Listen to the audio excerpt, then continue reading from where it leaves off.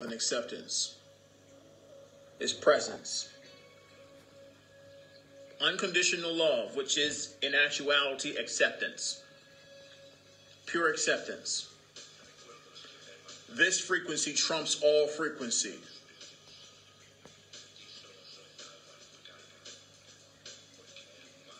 This frequency trumps all frequency. It nullifies all other frequencies. Acceptance. It clears everything. Blank sheet of paper. You can absorb all this stuff and all this blowing up and trauma and this and finance and so on and so forth. The frequency within you trumps all of those frequencies and nullifies everything. Grounding. Grounding yourself. Grounding yourself. Returning to neutral, to zero. Nullifying all the other frequencies that have come before. Just cutting it all off. Coming back home. Grounding yourself. Paying attention to yourself. When you pay attention to that which is within you, which is acceptance and unconditional love, you connect yourself with the highest frequency of all, the nature of God itself. So, let us continue.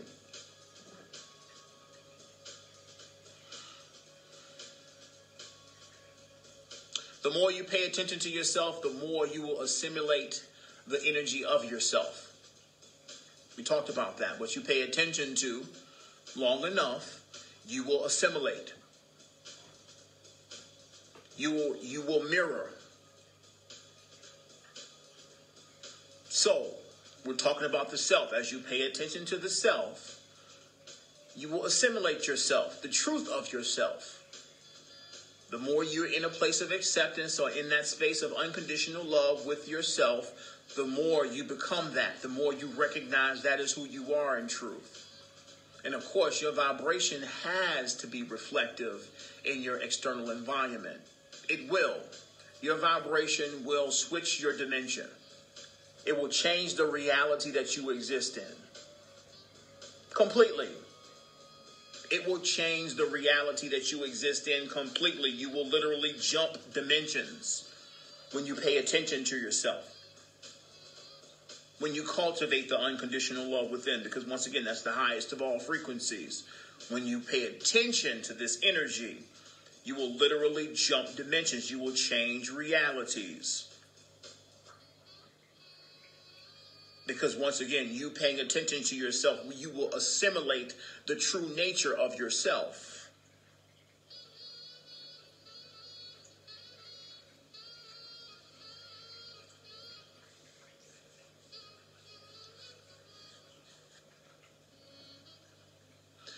This assimilation of yourself will give you the most satisfying feeling that you can ever experience amongst the external world.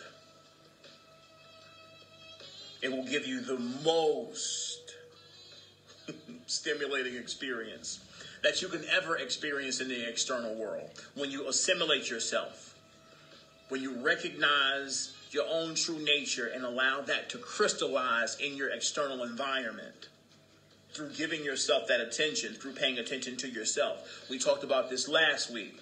Billions and billions and billions and billions of dollars. Marketing dollars are spent every 10 minutes attempting to get your attention.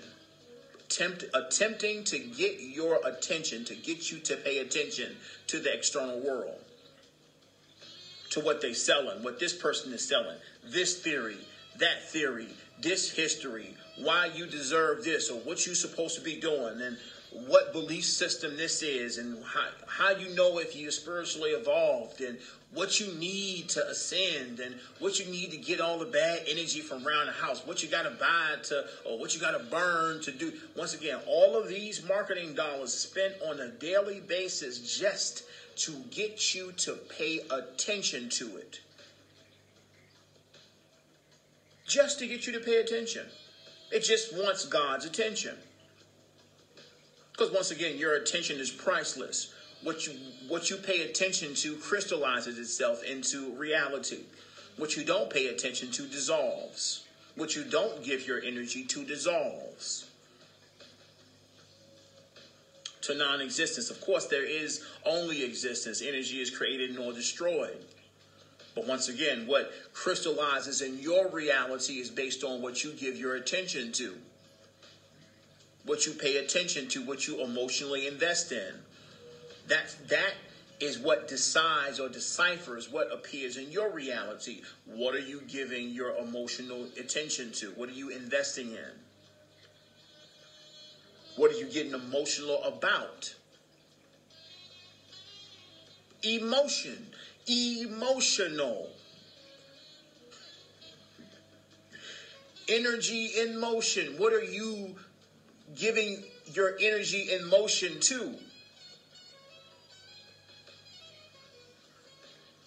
Everything exists, but once again, only things that exist for you in your reality is what you give energy to. What you give your energy in motion to. Those are the only things that exist in your reality. So, of course, as conscious beings, we're becoming more wise with where we invest our emotions into. Where are we giving the motion of attention to or energy to? We get to decide. We always get to decide.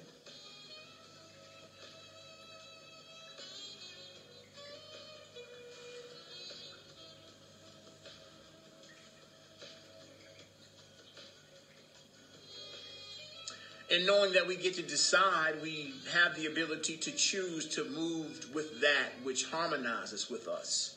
We get to choose that which moves in harmony with us. We choose to pay attention to the things that resonate with us. As conscious beings, as spiritually mature beings, as emotionally mature beings, we get to consciously choose what moves with us.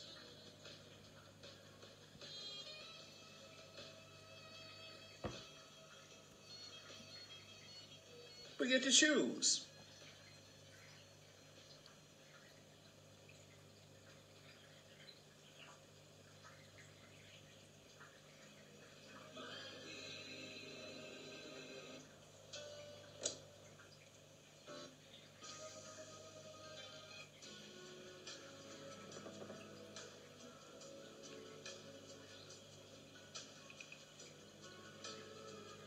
When you choose consciously, when you continue to choose consciously, based on your recovery, because it is a recovery, when you choose consciously how to move and what to move with,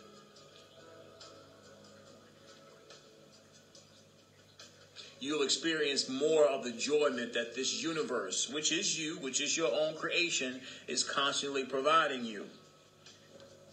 Similar to your own playground, it is your universe.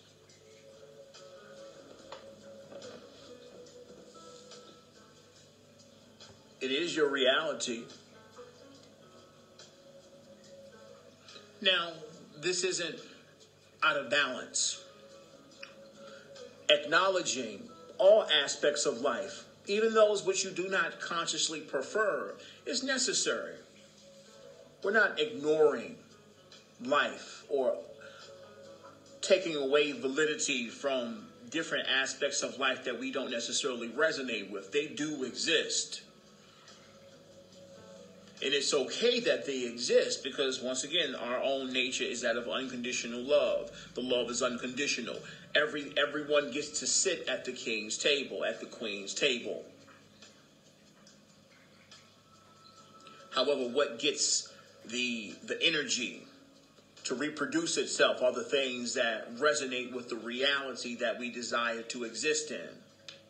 That's what receives the energy. The conscious energy of creation, the flourishing energy of our manifestation abilities. That's what receives most of the energy. Of course, those experiences that we do not prefer, they've served us to this point as catalysts, as pillars of our own awareness. They were necessary. They're still quite necessary for so many of us as we heal and exist or evolve beyond through our intentions of certain emotions, certain feelings. These things are necessary for us to realize certain things, that discomfort that we feel. That discomfort is basically about alerting us to that which doesn't align with us. It's a little nudge. Sometimes it's a shove. But they're little nudges like, this doesn't resonate with you. This doesn't feel comfortable. This doesn't feel good. You should look at this. It's poking on you. You should look at this. That's why it's uncomfortable. The body is intelligent. It's going to attempt to protect itself. Your guides are attempting to protect you through awareness. They give you the signs and symptoms and poke at you a little bit energetically to say, hey, consider this. It's uncomfortable. Consider this before it turns into a fire, before it turns into an upheaval or a tragedy. Look at this. I'm making it a little uncomfortable for you so you can pay attention. Your guides are gentle. The spiritual hierarchies in general are gentle, acclimating, attempting to get you to acclimate to certain decisions, not forcing you, not taking notes when it comes to our idea of what karma is, or somebody writing down all the things that you do, and they're going to make sure that other people do this stuff to you. It's not that black and white, and it doesn't work like that. Nobody's walking around judging you with a pen and pad, writing down the things that you do to hurt people or hurt yourself or whatever the case may be. Nobody's doing that. It's just, once again, this is all, draconian fear propaganda. Programming. No one's following you. No one's in your head making sure you don't do nothing stupid or whatever the case may be. All of that this is a free will zone. All get to do what they decide to do with their energy. All get to invest where necessary, where they feel necessary, as an opportunity to become mature, to be more mature, to be more sophisticated. The more sensitive you are, the more information that you're receiving from life, you're able to make more informed decisions intuitively based on your own internal guidance. Based on your own internal guidance. Nobody's going to tell you, or nobody's here to tell you that you're wrong, or you should do this, or you should do that. This ain't right. Don't do this. Nobody here to do that. That's what you do to children. You're not a child, beloved. You're here to decide or make your own decisions. That's why there's no right or wrong. It's about you following your own heart. You becoming proficient at listening to your own intuitive guidance versus having someone, your master or teacher or guru or whatever, tell you what to do or give you answers to your questions. Like, no, everything is integrated in your experience. There are no mistakes. There's no wrong answer.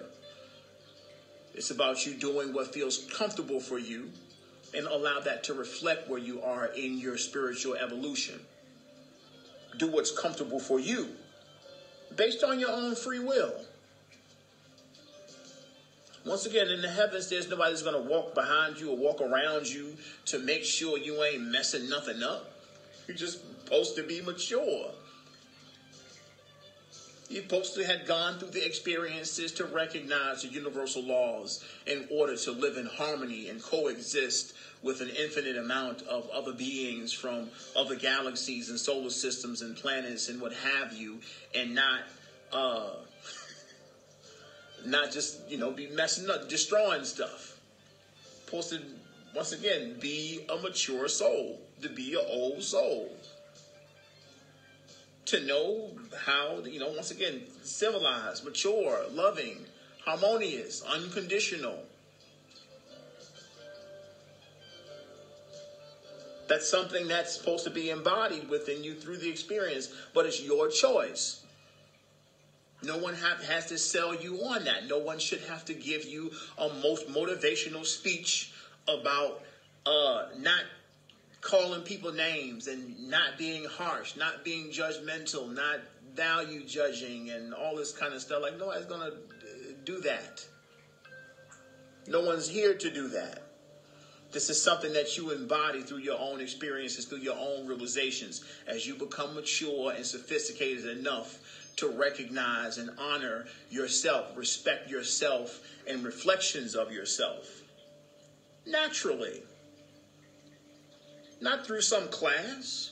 Not through somebody having to tell you that.